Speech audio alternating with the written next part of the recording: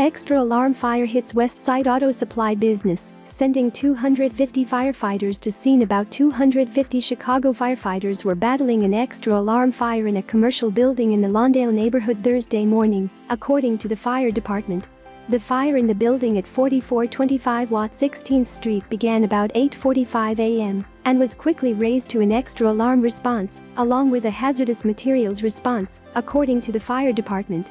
Someone who said they were inside the building alerted officials that the roof was on fire, fire department spokesman Larry Merritt said. The severity of the fire quickly escalated, and about 250 firefighters and 90 pieces of equipment were on scene by about 10:45 a.m., Merritt said. One person was taken from the scene to an area hospital for treatment, but that person's injuries were not directly related to the fire, according to a tweet from the fire department. The building houses an auto supply company, according to online business directories.